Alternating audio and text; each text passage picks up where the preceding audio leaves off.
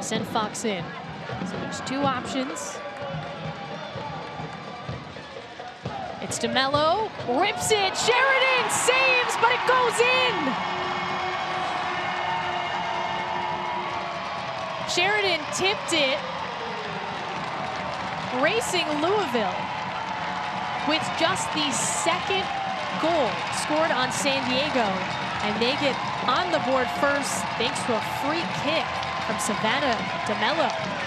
And what an incredibly well-struck set piece from Savannah DeMelo. You see Jalen Howe running over the ball, and that just causes a bit of movement, but really doesn't affect the strike.